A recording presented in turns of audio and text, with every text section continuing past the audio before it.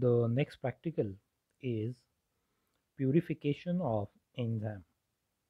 So as we have been discussing about amylase, production of amylase. Earlier we have discussed screening for amylase producers. Then we discussed about the production of amylase enzyme.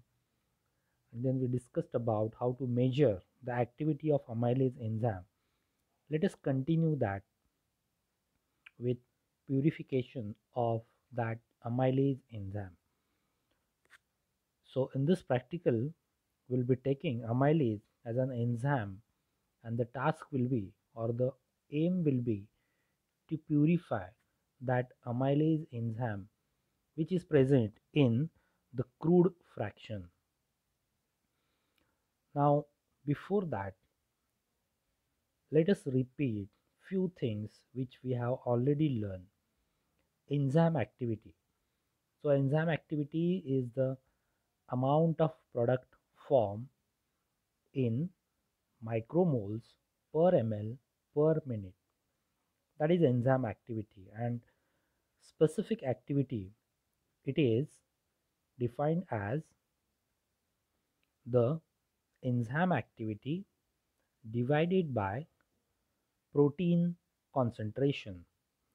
That means in the whole preparation of protein, how much enzyme is present. That is specific activity. So as the enzyme gets purified, its concentration in the given preparation, it increases. That means its specific activity in the given preparation, it increases.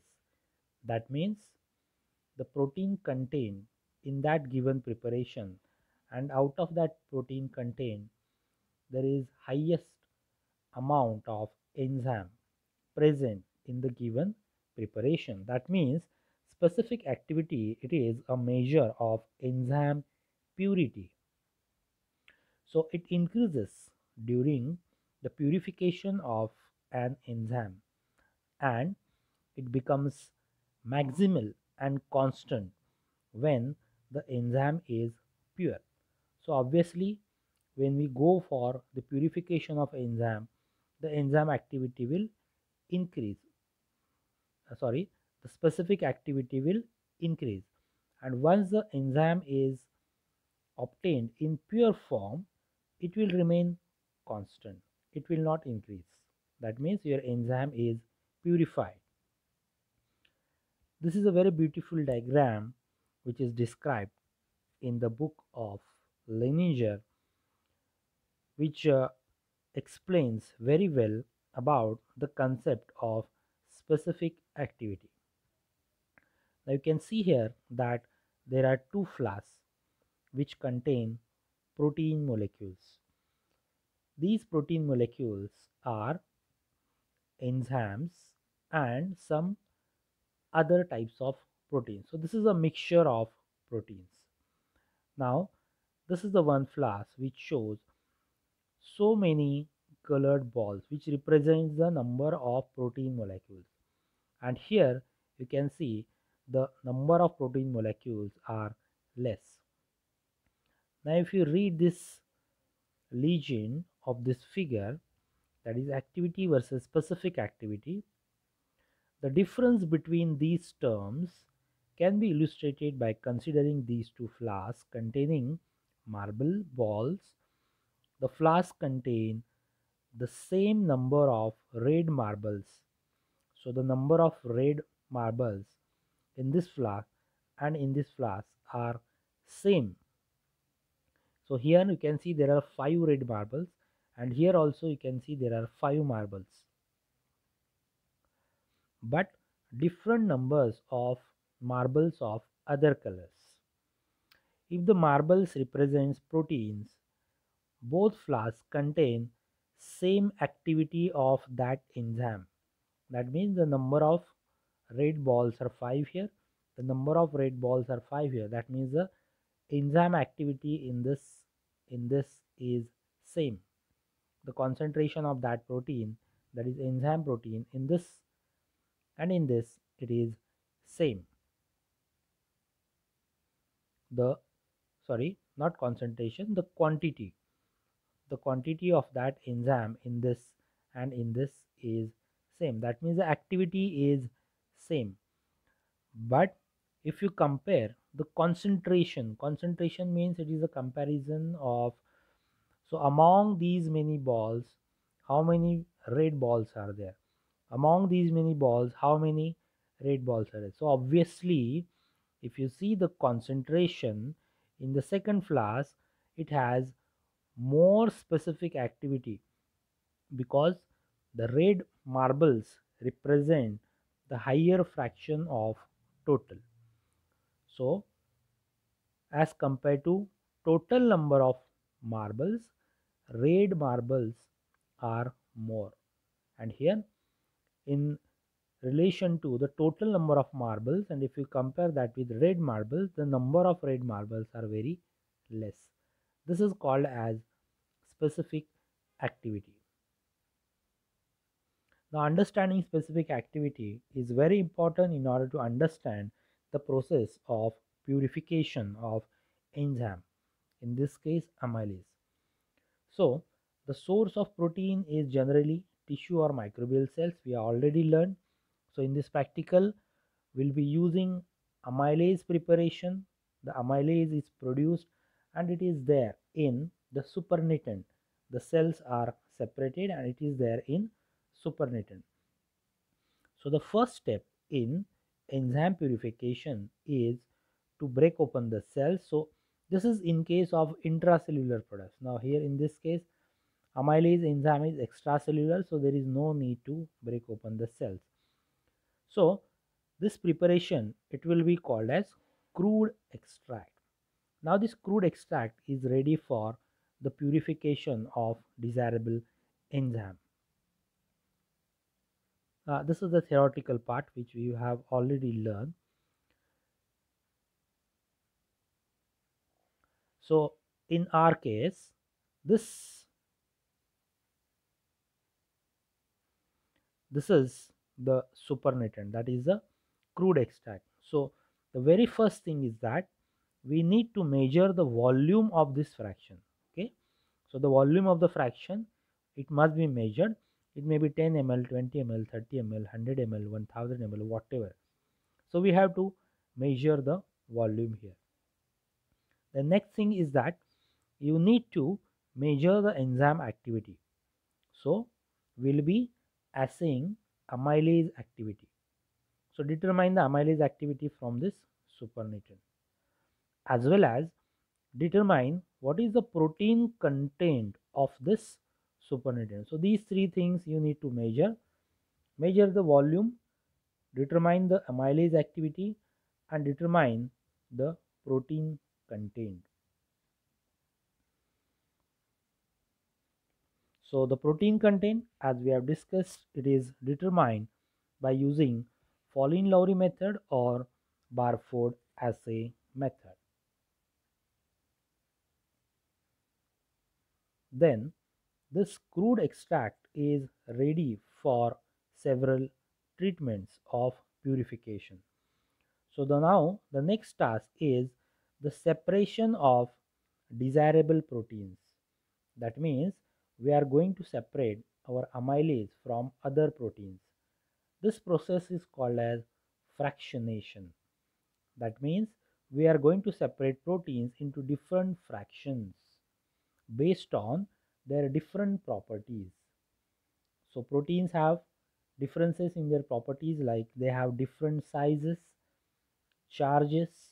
So based on this, we can separate these proteins into fractions. The process is called as fractionation. Early fractionation steps in the purification, it utilizes differences in protein solubility, which is a complex function of pH, temperature, salt concentration, and other factors. So using these physicochemical properties of proteins, enzymes, we can separate different types of proteins.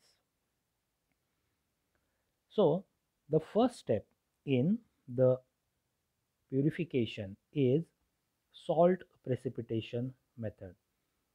So it is a usual practice that to use different salts to precipitate the proteins.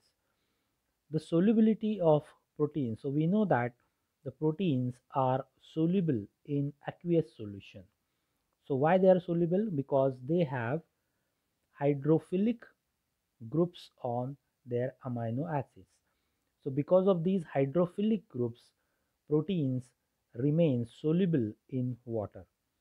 Whereas the hydrophobic parts, hydrophobic R groups of amino acids, they remain inside embedded in the protein, and the hydrophilic groups are exposed out, and therefore these hydrophilic groups makes hydrogen bonds with H, delta H, delta plus and delta minus, which is contributed by hydrogen and oxygen atoms respectively.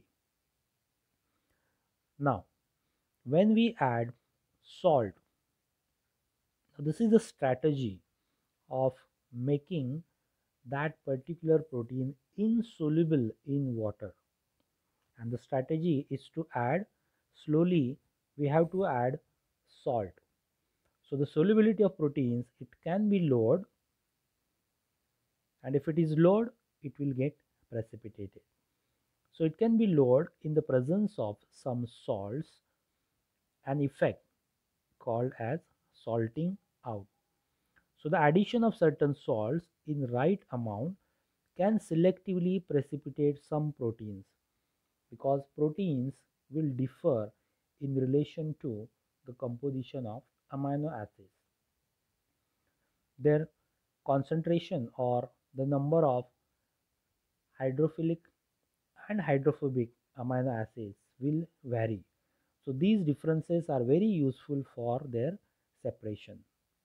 So some of the proteins will precipitate at particular salt concentration, and some of them will remain in the solution. So this makes possible their separation. Very commonly used salt is ammonium sulfate. It is particularly effective and is often used to salt out proteins. The proteins thus precipitated are removed from those remaining in the solution by low speed centrifugation. Now what happens when this ammonium sulfate is added into that water solution? This ammonium sulfate, it gets ionized, plus and minus ions. Due to this, it can interact very easily with delta plus and delta minus.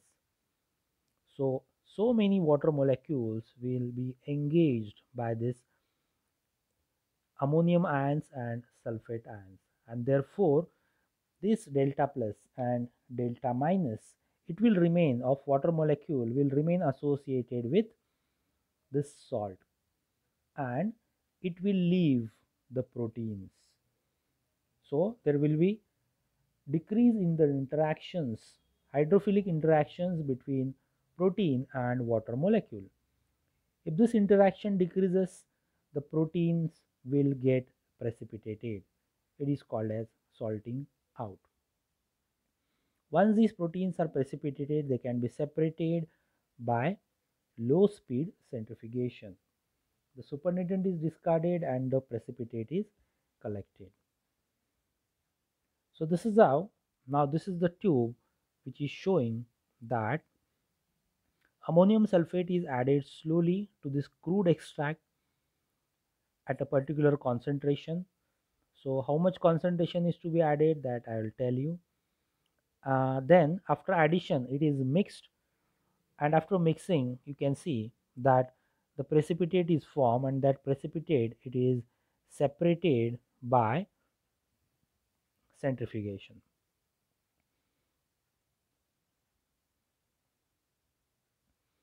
Now there is a strategy for the addition of ammonium sulfate to precipitate protein into that crude fraction.